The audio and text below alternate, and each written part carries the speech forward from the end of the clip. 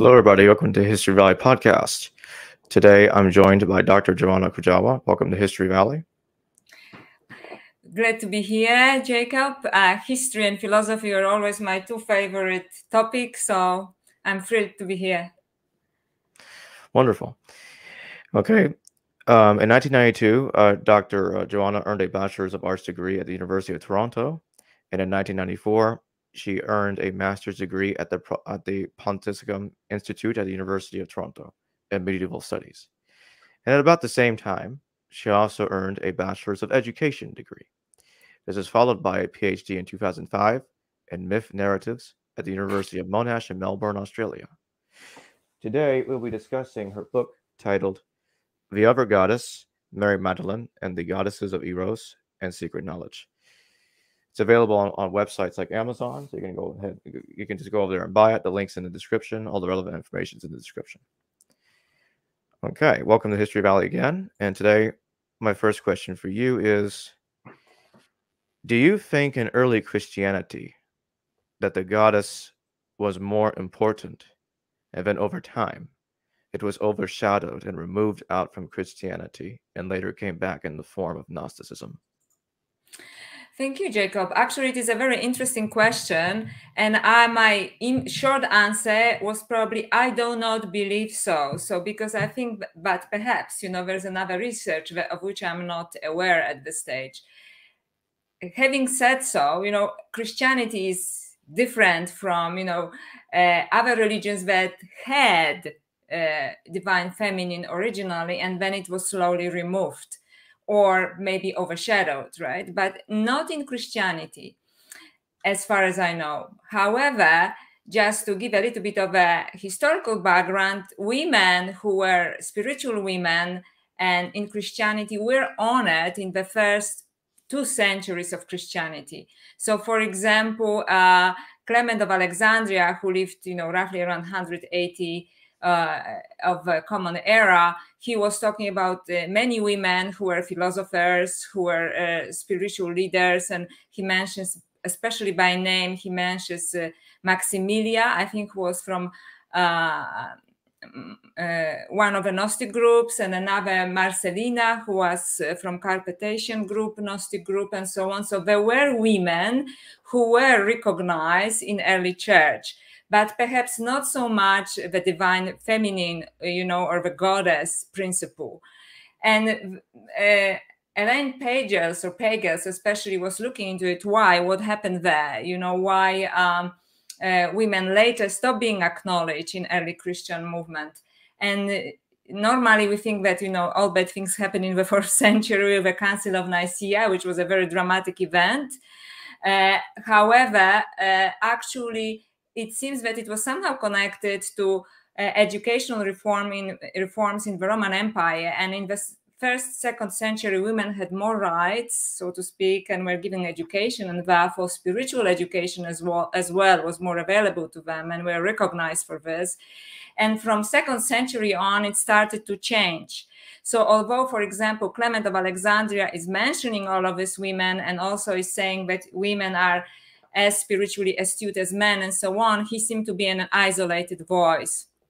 So just to elaborate a little bit on this question more about the goddess principle, the goddess, so to speak, in the person of Virgin Mary, although in the Byzantine Empire, which was the eastern part of the Roman Empire, with the capital in Constantinople, called Virgin Mary Theotokos, which basically the Mother of God, and she was worshipped there right from the very beginning.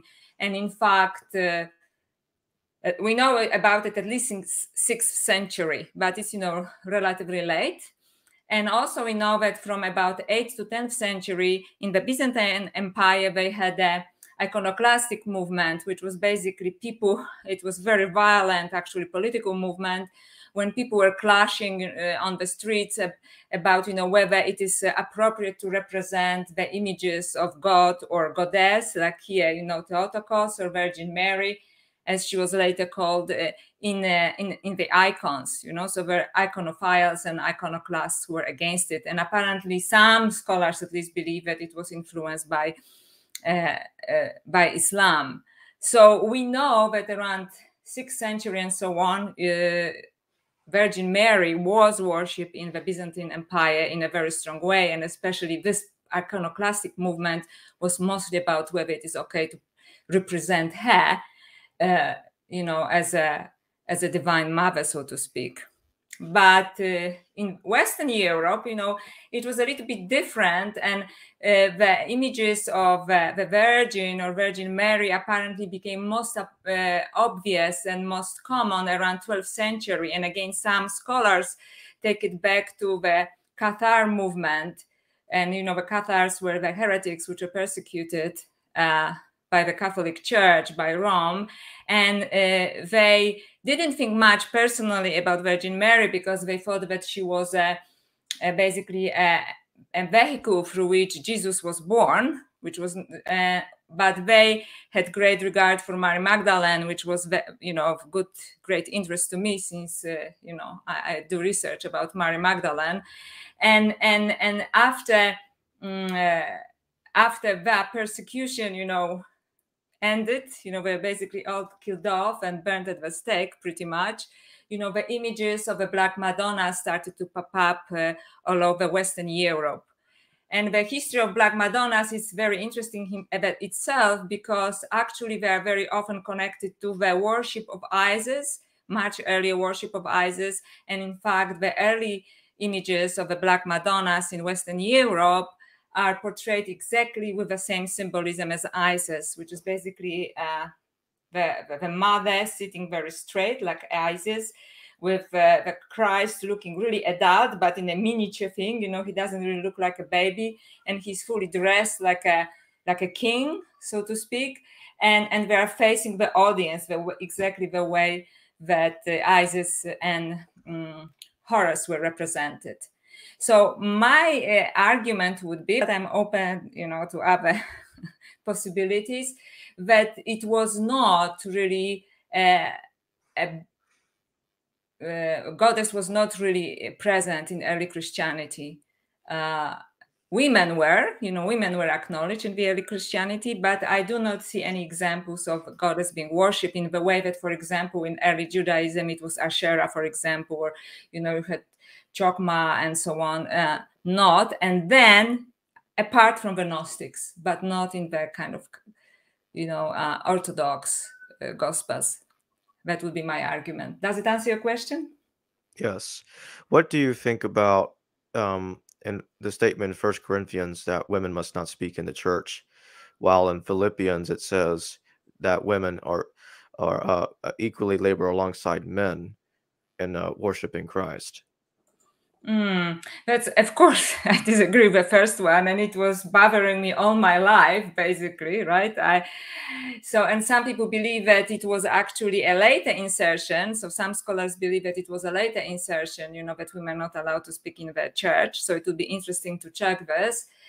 And I think it came from the discussion within the church itself. Right. So unlike other guests, I think that you interview fantastic guests that you interviewed here who are biblical scholars, and they look into, chronology of the Gospels and chronology of the canonical Bible and so on.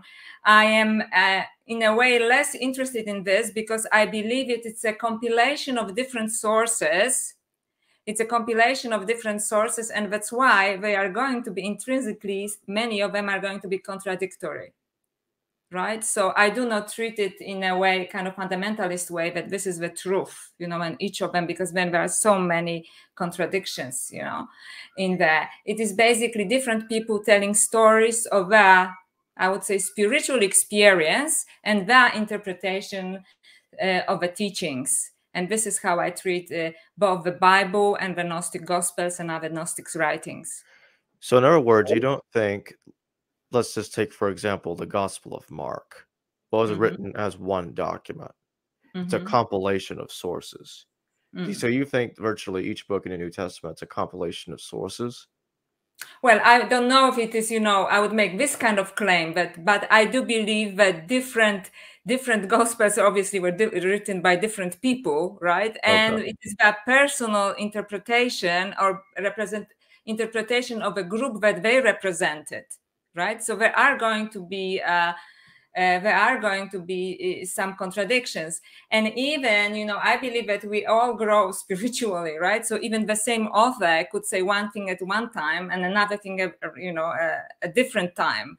So that's why I completely do not consider them in a way, you know, it is as it is because it says there, you know, it is just interpretation at a certain time, even by the same person. Because maybe just to clarify it, because my standpoint is a little bit different from, you know, people who do a kind of a chronological and linguistic analysis of canonical gospels, which I don't do. I let go of this simply because I consider myself apart, you know, from my academic work, a sincere spiritual seeker. And I started from assumption that, you know, what I was reading there was inconsistent with my spiritual experience, you know, especially as a woman, but generally with my spiritual experience. That's why eventually I started to look for nourishment in esoteric Hinduism and in Gnostic gospels. So my starting point is spiritual experience. And this is how I read the Bible, and this is how I see, you know, different gospels and different parts of the Bible, that they're just records of someone's interpretation and their own spiritual experiences, not as something that, you know, even necessarily true. It was true to them and true to the times, you know. So of course women didn't have much voice then, like, so it would be also apparent in this text. So I come what is true towards my experience with respect to my spiritual experience. I remember that in the book you said you were you talked about that you hadn't really considered the possibility of Mary Magdalene traveling to France until recently. What led you to the conclusion that there may be more evidence for her having traveled to France than we thought? Yeah, so I didn't, because I thought it was such a wild idea, alternative New Age idea. But then I was completely unaware of this tradition that is actually Catholic tradition in southern France that is very old, and that actually people do believe that Mary Magdalene came to southern France, and there are churches, quite early churches, Catholic churches in southern France with very, you know, vigorous pilgrimages that take place even nowadays. And there are some sources as early as 2nd and 3rd century that, you know, postulate that Mary Magdalene came there. But whether it is just a figment of medieval imagination, because, you know, it would be good for everybody if you could have a piece of a saint, so to speak, or some story about a saint in a given region.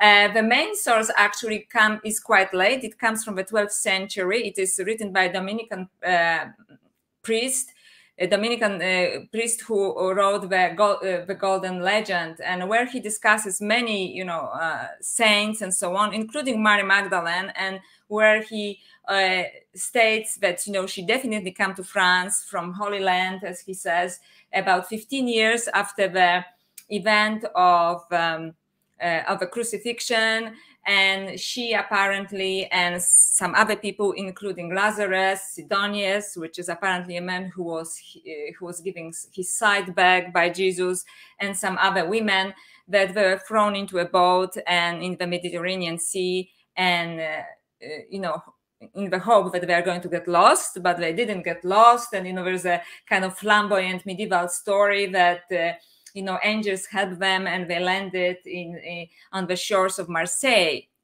And then on the shores of Marseille, they were met by a gypsy shamanic woman or a queen. It is not clear. And her name was Sarah, apparently, or Sarah. And she welcomed them because she was given a vision that this holy woman from the Holy Land would be coming to the land near Marseille. And from there, it's quite interesting because he kind of, this Dominican monk, confirms what the Gnostic Gospels were saying about Mary Magdalene, that she was not only beautiful, but came from a wealthy family and extremely well educated in the teachings of a teacher. And people were, when she started to preaching on the shores of Marseille, people were amazed by her eloquence and spiritual knowledge. However, she didn't continue preaching, according to the legend, and she went to a cave. It's an interesting story, and she apparently meditated and prayed in this cave for 30 years until she died. Interestingly, this, as very often with Christian stories or the goddess stories, the stories overlap. So this cave apparently was also considered a cave, devoted in pagan times to goddess Artemis. So it's quite interesting that she ended up in the same cave, or it's just elaboration of a more ancient story like the Black Madonnas and Isis. But I don't know. And interestingly enough, a few years ago, National Geographic took the skull from the church of, I think it's in Saint Maximus in southern France, that claim that it is a skull of Mary Magdalene, and they did a 3D image, of the skull, and so you can Google it, and you can see the image of who possibly, how possibly Mary Magdalene looked like, if it was Mary Magdalene. And the reason why I actually gave some credence to the story, because there is a scholar, very well-established scholar called Anna Fidel, who actually wrote a book looking for Mary Magdalene, which talks about the history of pilgrimage and current pilgrimages to these Catholic sites in southern France. So I thought, okay, so this is possible, because I actually came up with a different possibility in a kind of semi-anecdotal way. I was looking, what if Mary Magdalene existed and what she would do, after the event of crucifixion. And I thought that the best place would be for her to go to Alexandria. So in my book, I kind of try to reconcile it, saying, okay, maybe she went to Alexandria for, first 15 years, and then after 15 years, she went to France. So that's a possibility. If you want me, I can elaborate why I thought she went to Alexandria, and we can discuss it later. Yeah, I would like that. But before you do, my question, a question I have about this is: Did she travel before or after Jesus was crucified? Oh, this question, it was after. After. So they said after, because they said that disciples apparently were scared for their lives and so on, because if he was crucified, what about us, right? So everybody went somewhere, and apparently 15 years, for some reason it states precisely 15 years after the event of crucifixion, they went to France. So it was after. Yeah, definitely after. Okay. So yeah, go ahead and elaborate on it. On Alexandria. Yeah. That's fine. So it's just kind of, I treat it like, I know as a detective story. I know when one of your guests, it was a fantastic show, who was about the fatherhood of Jesus, right? Oh yeah. And he said he did it like a film, and I did it like a detective story in my book, The Other Goddess, about Mary Magdalene. So, for example, this is how it went. So Philo of Alexandria, first century philosopher whom, anybody who does early Christian studies completely adores, yes. He in his Vita Contemplativa, he was talking about therapeutai. And therapeutai were called also the healers, but they were also Jewish philosophers and spiritual teachers and healers who were kind of cosmopolitan in a way, like Philo was. So they were also open, apparently, to the rites of Isis in Alexandria and so on. However, it says that they did accept women philosophers and spiritually astute women as well, right? So I thought that's very interesting, because obviously I'm interested in this, and I also base this research on another scholar's work, John E. Taylor, who specializes in Philo of Alexandria. Or at least did some years ago. And then she kind of casually mentioned that they were also in close contact with the Essenes in the Holy Land. So it kind of perked my interest, because, in some scholars believe that, Jesus was associated somehow with the Essenes in the Holy Land, and so could Mary Magdalene as well. Do you believe that? Personally, I'm not sure. So, because the Essenes actually, although they have a similar figure of savior, so to speak, apparently he was dated to like 100 years before Jesus. So this is one argument. So this is kind of a little bit, you know, we really don't know, right? We really don't know. But for me, the most important part was that they were in contact with different movements, and nowadays we probably could call, in a very broad way, call them Gnostic movements in the Holy Land. So I just made this kind of leap of faith, you know, as a kind of detective way, right? What if, you know, she could go there, right? Because if I thought, if I were Mary Magdalene, you know, I wouldn't go to some, you know, wild place in France. You know, I would go to the cosmopolitan center where, you know, there are other Jewish philosophers who accepted women, and, you know, and where I could be safe and doing my work, right? So I thought, okay, so what, maybe, is there any possibility that she's associated with therapeutai? And mind you, I'm aware that it is kind of detective, semi-anecdotal sort of evidence. And I'll tell you why I did it in a moment. So I thought, okay, was there a woman in Alexandria that could fit this kind of description that Mary Magdalene was? And I found, you know, this well-known figure called Mary the Alchemist, Mary the Jewess, or Mary the Prophetess, who lived in the 1st century Alexandria, and apparently she specialized in the spiritual form of alchemy. And she was later mentioned in the 3rd century by Zosimus, a famous alchemist from Akhmin, who later moved to Alexandria. And another kind of interesting piece of the puzzle is that the Gospel of Mary was also found in Akhmin. So I was just thinking, you know, maybe there was a tradition there already of this woman, you know, who was a prophetess, and who they say was either Jewish or partially Jewish, which is another part of the research that I did on this. And that's why she could disseminate the teachings of spiritual alchemy, because so to speak, natural-born Egyptians were not allowed to do this because of the, you know, Egyptian law imposed by the in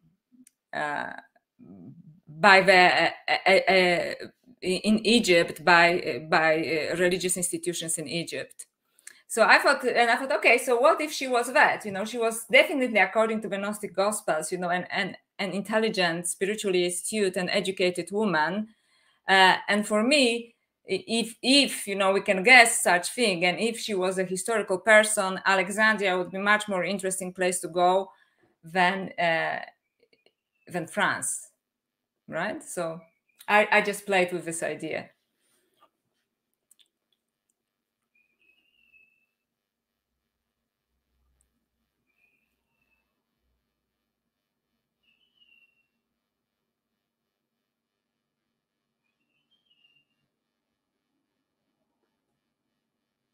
Oh, I've muted myself. Sorry. Okay, My that's fine. question, my question, Okay. my question was, how important was Mary Magdalene to 1st century and early 2nd century AD Christians in contrast to Jesus? How important she was a 1st century Christian, and well, we will never know this because we don't have really any records about it, right? So this is what I said. This is just, you know, a detective work that I wanted to do. But, you know, in Gnostic Gospels, at least, and Gnostic writings, you know, she's portrayed as the main disciple of Jesus. You know, whether you look at the Gospel of Mary, or, you know, you look at Pistis Sophia, for example, she answers 39 or 42 questions to Jesus. And I know that Gnostics had an agenda there, that it was kind of anti-imperial agenda, and I'm aware of this. So they're setting her up perhaps symbolically against Peter, who is considered, you know, the founder of the Catholic Church, so to speak, or the church in Rome. And you know, and they considered her basically as as an alternative to this, you know, as alternative as someone who was more interested in gnosis, you know, divine spark, you know, getting rid of ignorance, which is very much in line with what I believe as a spiritual seeker, you know, and that's why I eventually moved, you know, to esoteric Hinduism and Gnosticism, rather than starting institutionalized religion. So for those Gnostic groups who revered Mary Magdalene, she became a symbol of that, you know, somebody who seeks gnosis and inner knowledge rather than starting institutionalized religion. So in this sense, she would be important. But how important and how vast these Gnostic groups were, it remains to be open. I know that you compare Mary Magdalene to Isis. Mm-hmm. Why compare them? And I assume you also compare Jesus to Osiris. Why compare them, and what are the significance? What are the implications of comparing them? Okay, I'm not only comparing Mary Magdalene to Isis. I was just looking for, I'm more interested in mythology, and I'll tell you why, than actually looking into history of canonical gospels. And I will tell you why, because this is partially from what I learned from doing research in esoteric Hinduism. Because so I'll just make it a little bit of a round trip here. Because there I learned that, especially in esoteric traditions in India, that there was a strong lineage of women who, nowadays we call them yogini, or this term is really corrupt now in modern times, or in early Buddhism, dakinis, who carried an oral tradition, esoteric tradition, in which, they actually believed that, moving closer to our topic, sexuality could be a part of attaining spiritual enlightenment, in that terms, or expansion of consciousness, or experiencing of divine consciousness.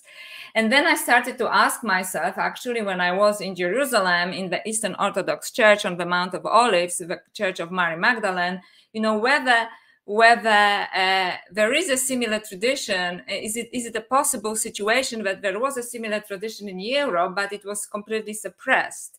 And recently I listened to a really good talk by a Anglican scholar who was saying that, we lost this kind of vital part of tradition in Christianity associated with sexuality, because we completely kind of took certain things from paganism, and repressed others. So I started to look at the images of early goddesses in Western tradition and look for symbolism. Do they have similar symbolism to the way Mary Magdalene is being portrayed? And Mary Magdalene is portrayed with an egg, or Mary Magdalene is portrayed with a hand extended with an egg, with a skull, with broken chains. So I started to look for the same symbolism in other goddesses. So it's not only Isis. I went back, and Joseph Campbell wrote a wonderful book, Feminine Divine, which is a compilation of his talks on this topic, on goddesses.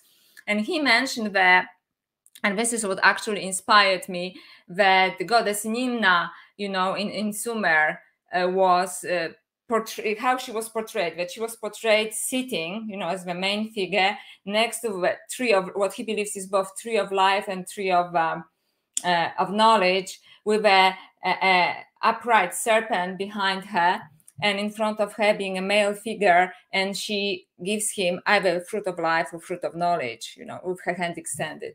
And apparently the tree then, in this particular mythology, and later also Persian mythology, also corresponds to kind of, I use a modern term, portal between death and life. So although there is no story of resurrection with Nimna, there is this portal between death and life, and she's offering them fruit of life. And the next goddess, which is maybe 200-300 years later, Assyrian goddess Nimna, has the story a little bit more elaborated. She is also, portrayed this way. She's portrayed with either tree or with a reed, represents the tree, which is supposed to be an axis of the world, which is basically meant the portal between death and life.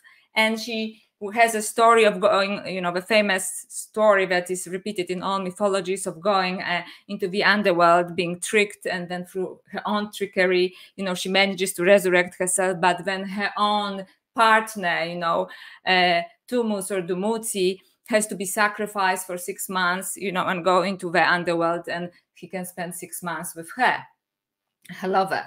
So there is a story of resurrection there with a similar symbolism.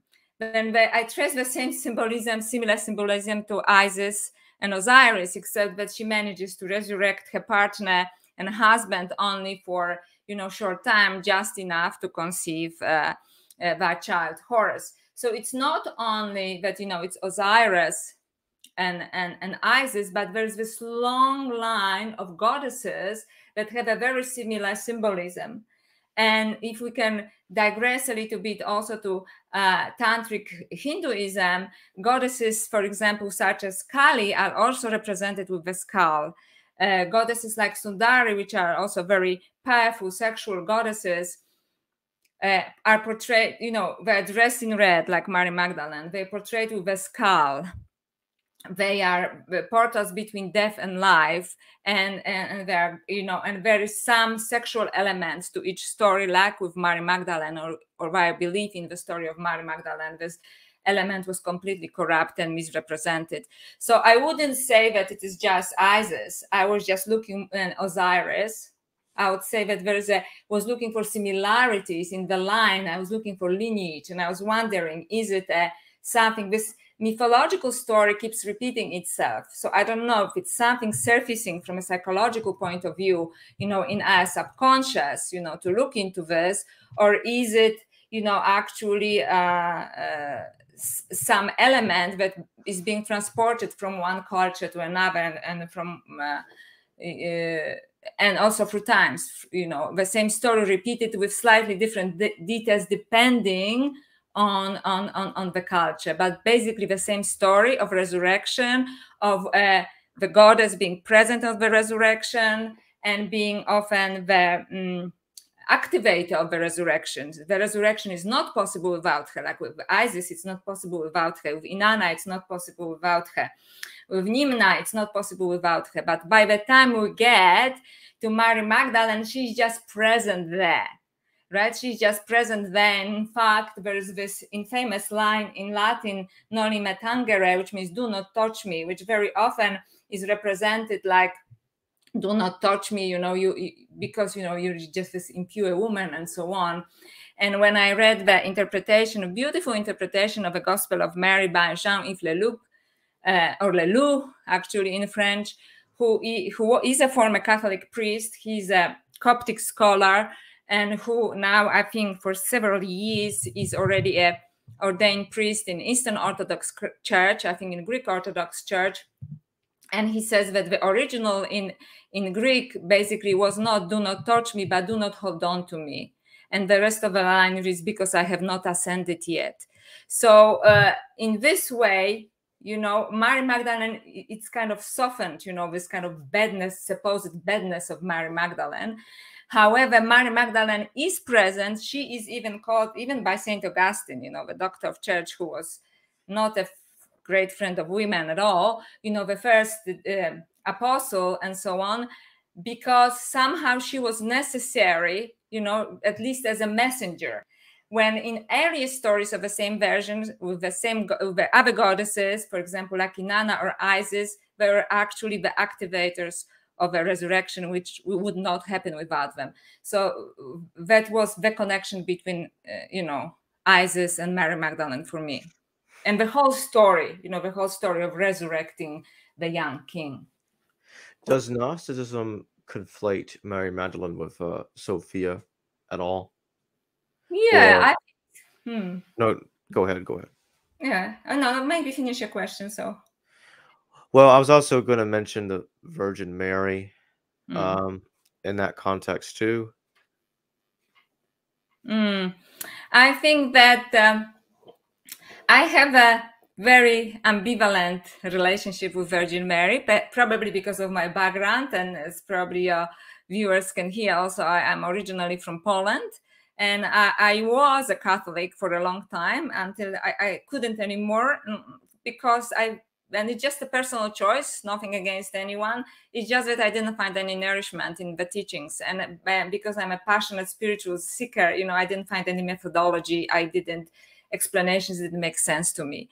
So I grew up with the images of Virgin Mary, and, I used to put flowers under her paintings and icons and so on. But I eventually started to rebel against it, this impossible concept, of this Virgin Mother, often associated, especially in culture from which I come, with suffering and also sacrifice. And I thought, like, I think I can make other choices in my life, and I'm not into sacrifice and suffering simply because I'm a woman.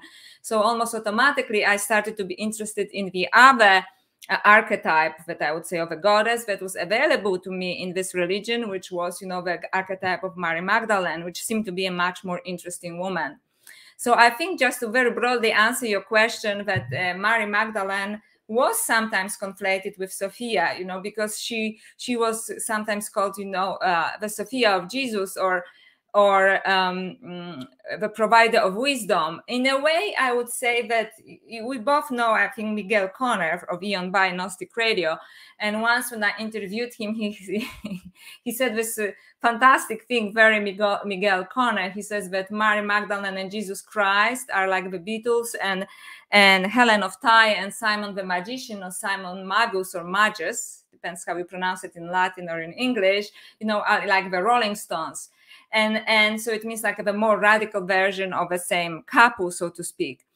And there are arguments also that, maybe Simon Magus was Jesus and Jesus was Simon Magus. It's just that, he was the other couple, the parallel couple, was considered too radical, so to speak. And definitely, Gnostics did believe that Helen, and Simon believed that Helen, was like the fallen Sophia, and he saved her, and she was the knowledge provider. And I think it's a wonderful story. The whole story of Sophia is wonderful, that explains really perhaps the journey of human soul, when just to summarize it, when she's attracted to something below, up in this other dimensions, in the heavens, right, to the own reflection maybe of a creator, and she falls, and once she falls, she forgets who she is, and she starts to prostitute herself until,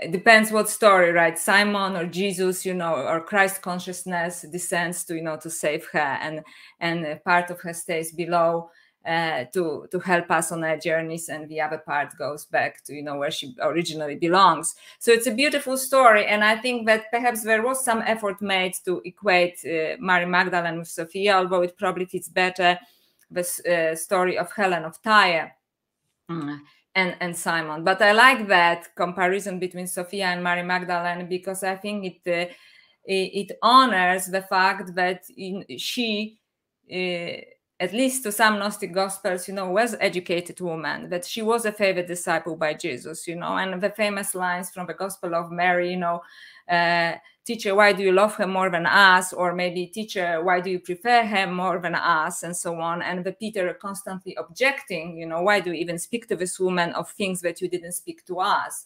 And broadly speaking, Gnostics also believed that Jesus gave 3 levels of teachings. One, to the ones that are included in the canonical Bible, which basically means the basic teachings of the parables of the Bible and so on, for the fishermen around the Sea of Galilee, which is a beautiful place. And second, teachings to his disciples, who had the benefit of being around him and his energy. And the third level of teachings to his beloved disciples. And some people argue it was Mary Magdalene, and some people believe that it was John. Some people believe it was both. We have a super chat question. B Bear, thank you for the 10 Australian dollars. Where did the idea that she was a prostitute come from? Earlier cultures have a tradition of temple prostitutes, such as with Enkidu. Could this be related? Okay, so that's a fantastic question. Thank you, B Bear. So there are a couple of answers that I can give to this. So first, I'll start where the idea that she was a prostitute came from. I'll start with most recent times, and by most recent, it's before pagan times. So I think that there are 2 reasons in Christian tradition. The first one, it was in 591, Pope Gregory I. Okay, I'm going to say, made a scriptural mistake, and basically said in homily 33 that Mary Magdalene is the woman sinner, that was a prostitute and so on. However, there is no evidence for this, because actually the word, even if she was this woman sine, it was in Greek harmatalos, which means basically somebody who broke Jewish law. It has nothing to do with prostitution, and was never used with respect to, to denotate prostitution. In the word that, prostitute, there's a word porin, and it was not once used in the Bible. Another reason could be that there was, and we are talking about medieval imagination, and things get conflated a little bit, right? So it didn't have to be even mean, so to speak, or intentional, although we know that by that time there was so much misogyny, and even earlier, I think it was Tertullian who was saying these vicious vipers, that they think that they're equal to women and can preach and so on. So, misogyny was very early on. So I don't know. I just say that, he started it in the 6th century. So it's quite late to become a prostitute. Yeah. After 5 centuries or 6 centuries. Another reason could be that there was a Christian saint, early medieval Christian saint called Mary of Egypt. So, just to make it more confusing, who was in fact a prostitute, and who, according to the legend, heard the teachings of Jesus and gave up prostitution and went to the Holy Land and became like an ascetic woman, and follow the teachings and so on. So it could be that something happened in this medieval, imagination, and that they're not big on facts either, right? And they conflated the two Marys, Mary of Egypt, and there is some evidence that Mary might have had some connection with Egypt, right? With the other Mary, which came 4 centuries later, Mary of Egypt, which is the actual saint. And it happened quite often with several early saints, and not so early even in the Catholic Church.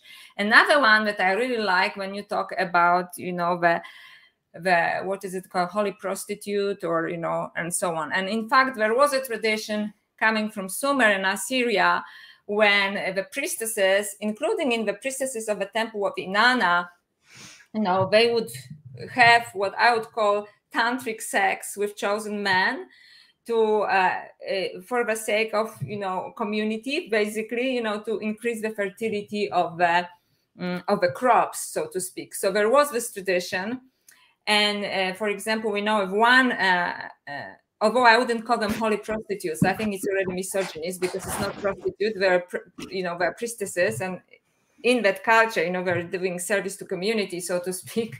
And it was not, prostituting yourself with anyone, but with chosen men doing ritualistic sex, which I call sexual alchemy. So it wasn't like with anyone. It's not like I'll come to the temple and have some fun. It was not like that. So, and we know of one Enwenada, I don't know if H is silent or not, who actually we have good research about her. She was a daughter of a king who became a high priestess, and she wrote a series of beautiful poems to goddess Inanna, and who did participate in ritualistic sex with chosen men, and as I said, it was not it was not in a way, let's say, casual or anything like that. But beautiful, very erotic poems, and I have some of them in my book, which are gorgeous poems, very sexual, very erotic, and very beautiful at the same time. There is nothing ugly, or dirty or sleazy about it. So I think this in itself testifies to the fact that how this was done. So definitely, and I certainly hope so, that there was a sexual element to this, that there were sexual rituals as they exist also until this day in the tantric traditions of esoteric Hinduism. So it's definitely something to this. So I would say that apart from the tradition, which I think was misrepresented about the holy prostitute, and I believe that we are talking about trained priestesses, both in temples of Inanna and Isis, who have ritualistic sex with chosen men, and also from the fact that there was Mary of Egypt, who was a prostitute according to the legend, and then moved to the Holy Land, but it was 4th century. And then that Pope Gregory I in 591 in Homily 33 said what he said without any base, basically. I hope it answers your question. It does. Robert Herring, thank you for the $2. Is that Tantra the basis for the Great Marriage? By great, because you put great marriage, you mean Eros Gamos, or do you mean like marriage between two people? I just wonder here. Unfortunately, he's not specific in this super chat. Okay, so maybe I will. So I will answer it in two ways. So, okay, so if we talk about Eros Gamos, then Tantra could be the base of Eros Gamos, right? Because it is basically what I call in the other goddess, sexual alchemy, which means ritualistic sex for the purpose of expansion of consciousness.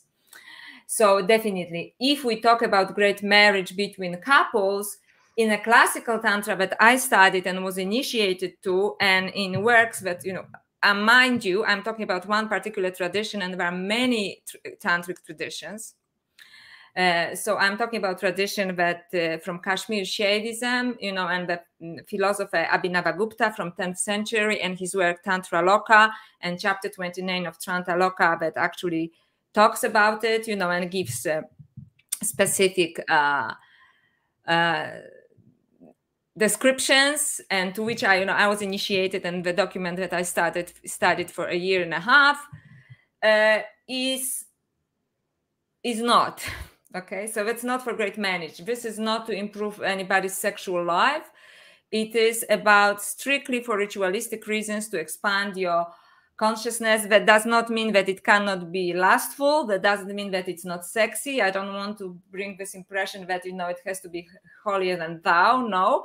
But in this specific tradition that I studied, it has to be done without attachment to the person. So it can be done. It doesn't say that it cannot be done in couples, but it would be more difficult because, in couples, there's more baggage, there's emotional connection and so on. And there may be a desire to repeat the experience itself.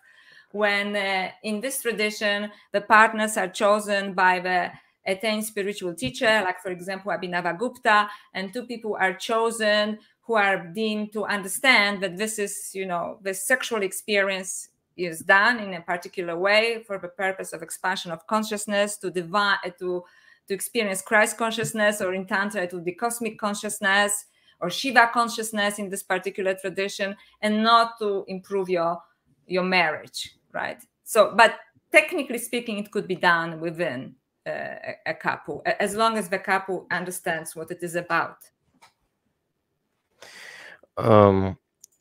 Okay, so Robert Herring, thank you for that $2 super chat again. What finally put an end to the view that Mary Magdalene was a prostitute? What? I'm sorry, I didn't hear it properly. What put an end to the view that Mary Magdalene was a prostitute? Okay, so actually, I think it was exactly in 1969. I hope I'm not getting my dates mixed up, but late 60s, I think 1969, for example, the Catholic Church did admit that it was a scriptural mix-up by Gregory I, and actually there's no evidence for this. So that's one of the things that could be. And also, I think the rest has to do also with with modern scholarships and also the discovery of Nag Hammadi, and even earlier, the discovery of the Gospel of Mary, although it was not translated for a very long time, as you know, not until 1950s, I believe, and the first translations were, unreadable. So when people started to question this, how come this woman could be this? Because in other sources, it's not mentioned that she was this, and so I think that, modern scholarship plus, even the Catholic Church admitted that actually there's no basis for this. Although I think that not enough effort was done to explain to this, because if you talk to a very average Catholic, even if I talk to my family, who are still Catholic, back in Poland, they would they still think, and they said, "Oh, we read somewhere that Mary Magdalene is not a prostitute," and but it's news to them, right? So I think it's modern scholarship and maybe the admission of the church as well. Final question. In the book, you mentioned that some date the Gospels as late as 150 AD. Mm-hmm. When I know Mm-hmm. it's not your, I know as you said during the stream, it's not your forte necessarily, Mm-hmm. but I'm just curious if you don't mind answering. When do Mm-hmm. you personally think the four Gospels written? Well, it is a little bit like like with the Gnostic Gospels. That depends which scholar you refer to, right? And probably Right. you probably interviewed most of them by now, right? So each of them has a different dating.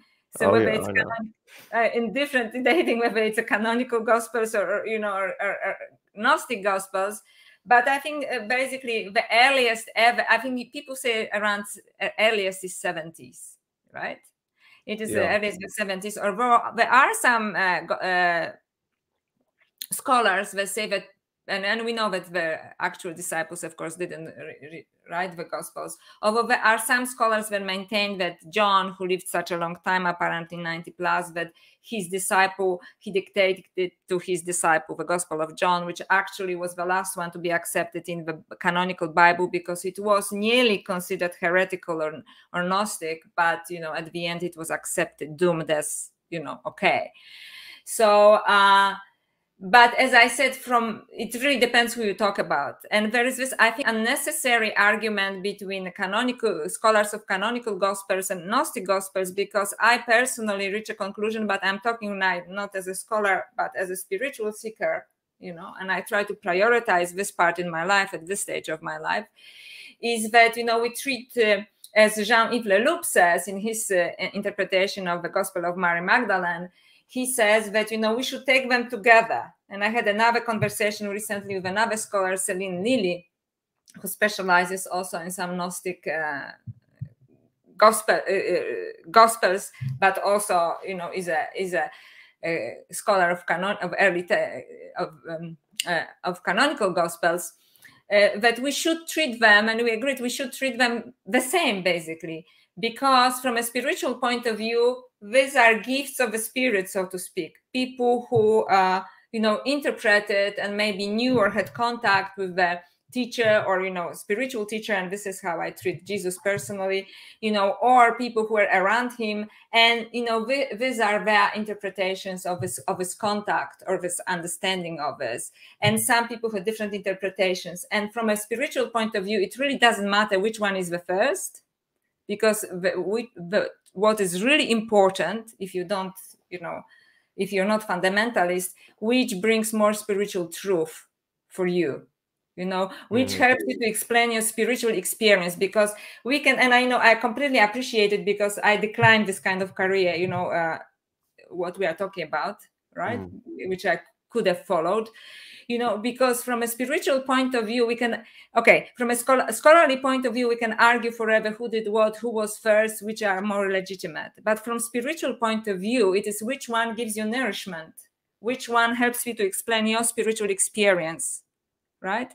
And for me, this is much more important than dating, personally.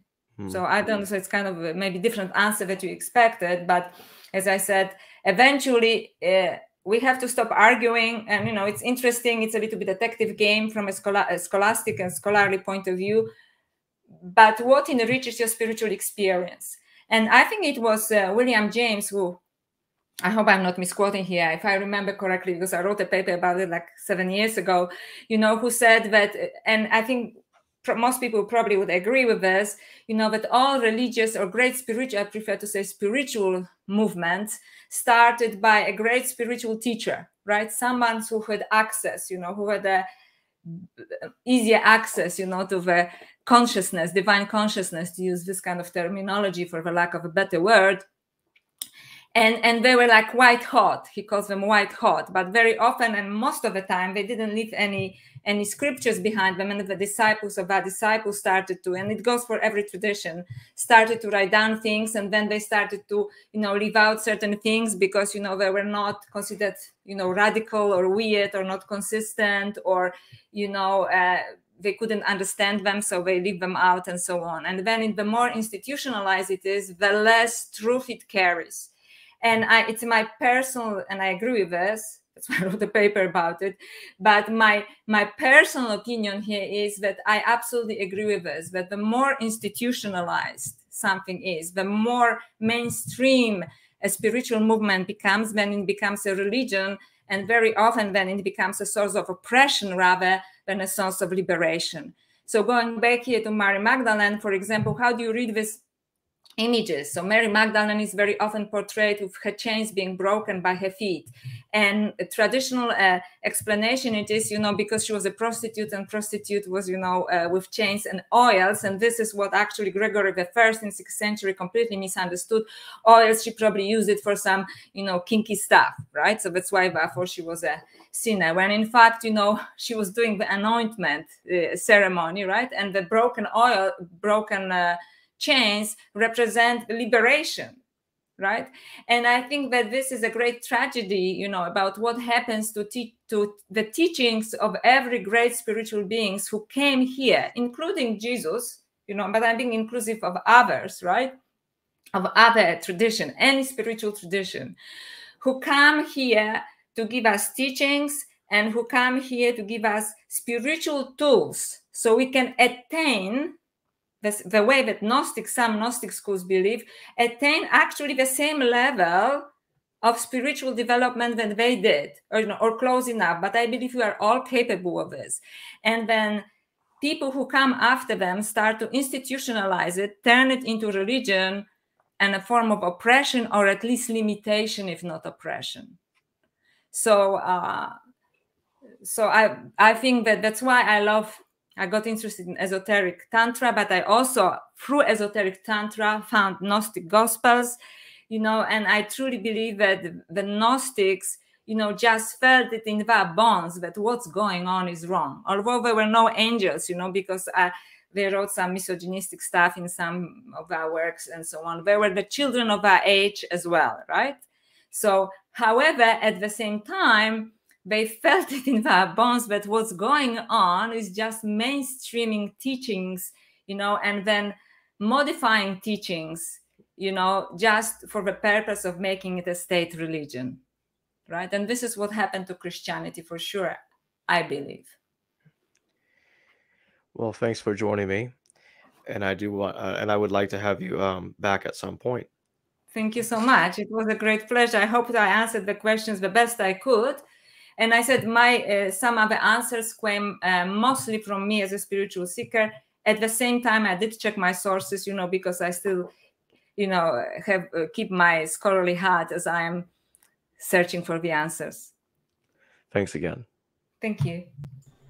Hello, viewers. Thanks for watching this video from the History Valley YouTube channel. Please don't forget to subscribe and hit the notification bell. And if any of you wish to further support this channel, please consider checking out this channel's Patreon page and becoming a patron, and or donate through PayPal or through Super Chat during a live stream. Thank you.